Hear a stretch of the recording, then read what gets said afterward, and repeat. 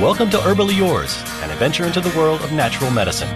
Here is your host, Dr. Ellen Kamhi, the natural nurse who will help you take the leap to ultimate wellness. And greetings. Thank you so much for joining me, Ellen Kamhi, the natural nurse, for another edition of Herbally Yours, right here on the voice of Nassau Community College, 90.3 WHPC. Herbally Yours brings you the latest information about the many facets in the world of natural living. And I am so happy to have on board with us today our really knowledgeable guest, Karta Purkh Singh Khalsa. KP Khalsa is the President Emeritus of the American Herbalists Guild and current board member for the National Ayurvedic Medical Association. He mentored with Yogaraj for 32 years, and along the way he incorporated deep studies in Western and traditional Chinese medicine. His school has been training professional Ayurvedic practitioners, nutritional therapists, and herbalists for over 30 years. KP presents at professional conferences and is a prolific author, which includes his book, The Way of Ayurvedic Herbs. He offers in-person and online programs in all aspects of holistic medicine and herbalism. And a great place to find him is at internationalintegrative.com. So thank you so much for joining us today, KP. Hi, Ellen. Nice to talk to you again. Oh, I guess you're there. That's good. I was hoping they were getting you on the line. Now, let's focus on a specific topic because you're so knowledgeable in many topics. But something that many people have issues with are all kinds of cognitive challenges. And this can go all the way from, youngsters to oldsters. So what are cognitive deficits?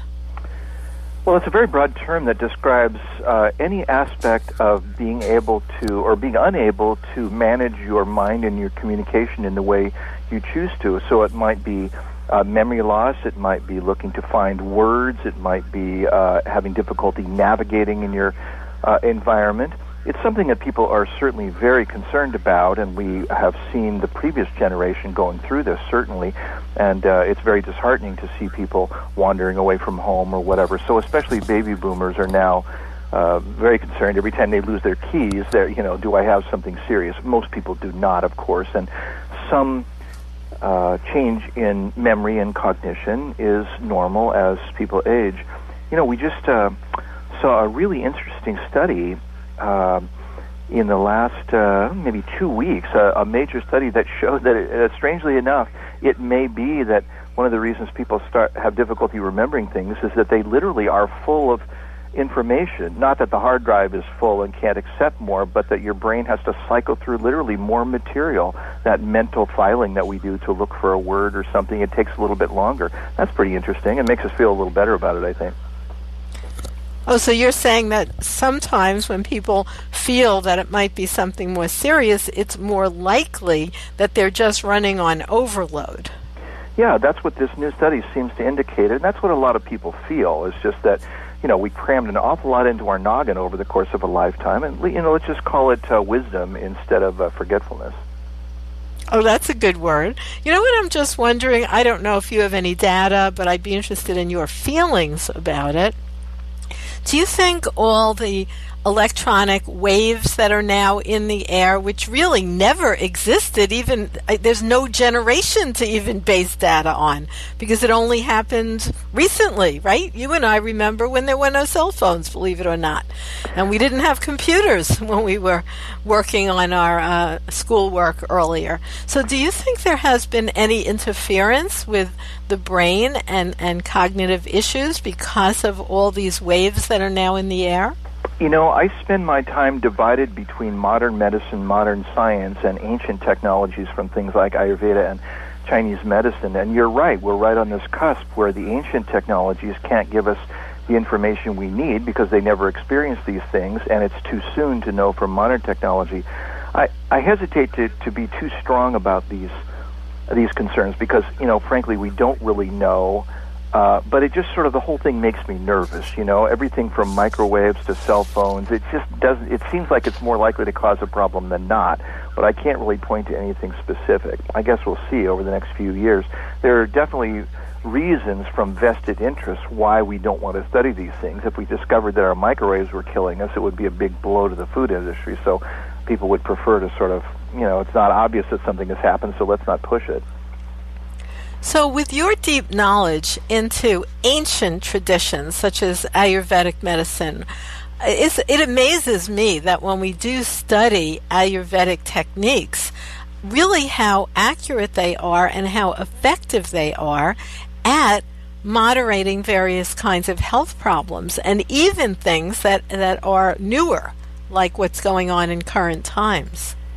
Yeah, it's really true. Ayurveda has a written history going back about 5,000 years, and it was in its ascendancy then, but that's a blink of the eye in human history. So we have the same bodies that our ancestors from that time had, same digestive tract, same nervous system. Our environment is very different, but people figured out over thousands of generations how impacts from the world would affect them, and that would be things like when to go to bed, what kinds of things to eat, how to live your life, and it turns out that those techniques are, as you say, remarkably effective today.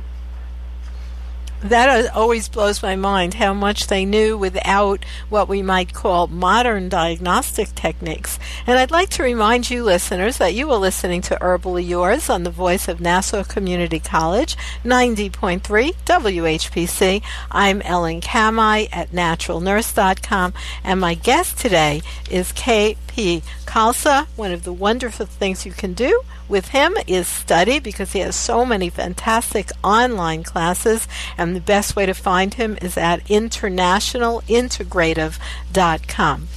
Today, we're talking about cognitive issues, and we're dealing with a perspective that K.P. Khalsa has from both the perspective of ancient technology and modern medicine.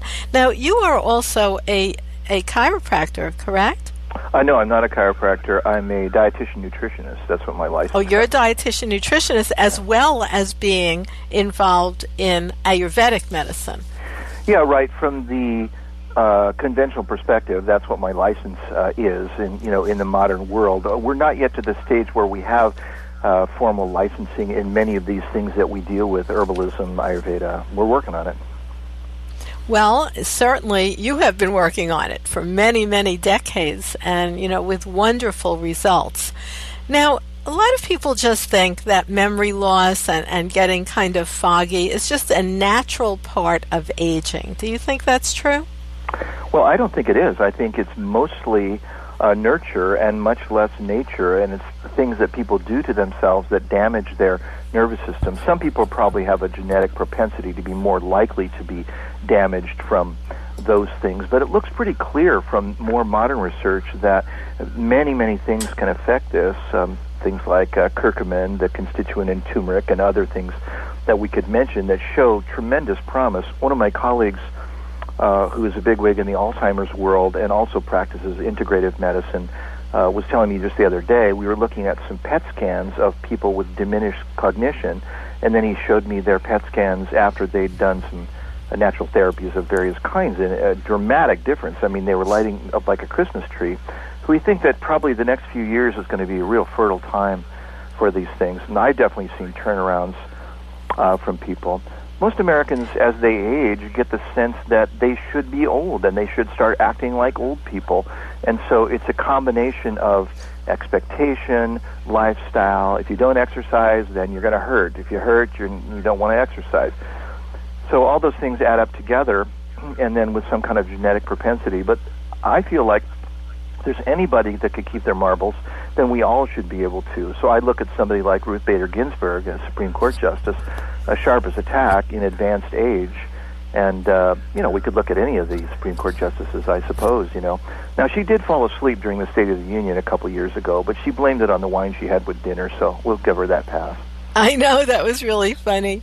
And she's certainly still at it, so I think that's a good example. Now, I'm very interested in what you just talked about in terms of sort of a before and after, someone who did have parts of their brain that was not showing up on a CAT scan, did you say, or a PET scan? The PET scan, yeah. Mm-hmm. And is that person going to publish that research, or was it just clinical data within one place? No, it's very much done in the process of being published. And I was just looking at the experimental data on a laptop, but the PET scans allow you to have a graphic representation of what the brain looks like, and the brains of these people who had cognitive decline were sort of dull and lifeless, I guess you could say. And then afterward, they were studying numerous things, from nutritional therapies to meditation to lifestyle kinds of issues. This work was all being done at the University of Pennsylvania, so I assume anybody could check into it. That's very exciting. I can't wait to see it when it comes out. Just what you said is interesting in terms of mainstream medicine saying at times that things that study natural remedies, they don't like the studies because you're not isolating one variable. Like you're talking about a full lifestyle change, which really works. We know that with holistic therapies. We will usually do that. We will look at the stress levels. We will look at the diet. We will look at the lifestyle, make changes there, and also add in specific botanical therapeutics, such as you mentioned, like turmeric.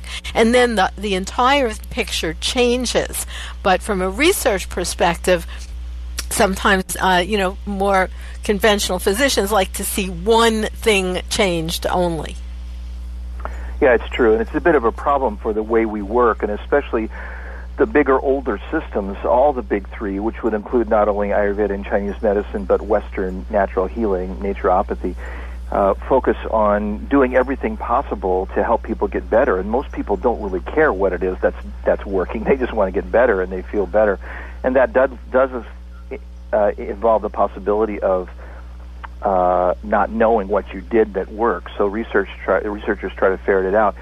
And, of course, that just creates a very long, slow slog through the research process, because every one of these studies is expensive.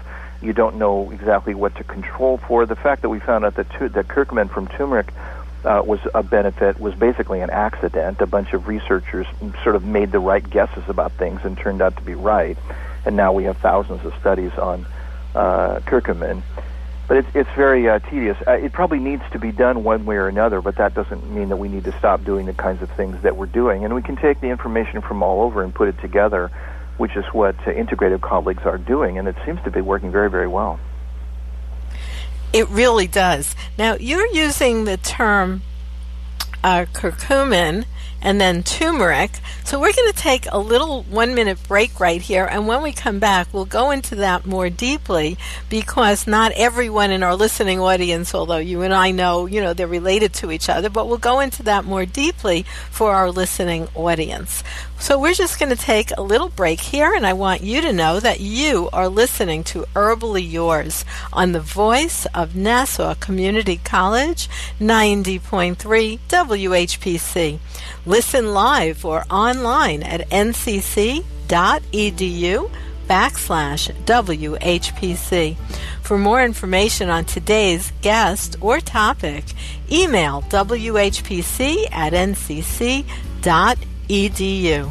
Stay tuned. Herbally Yours will be right back.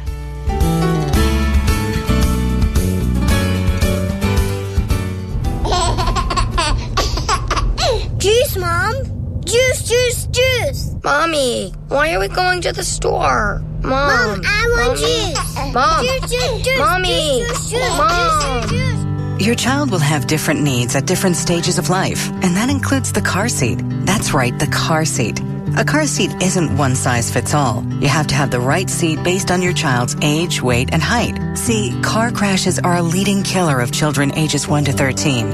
But there's a website that gives you all the information you need. safercar.gov/the-right-seat. You'll find out about types of seats, when to have a seat rear-facing, when to switch it to forward-facing, when it's time for a booster seat, and when it's time for your child to ride in the back seat with a seatbelt. Protect your child's future at every stage of life. Go to safercar.gov/the-right-seat. That's safercar.gov/the-right-seat. A message from the National Highway Traffic Safety Administration and the Ad Council.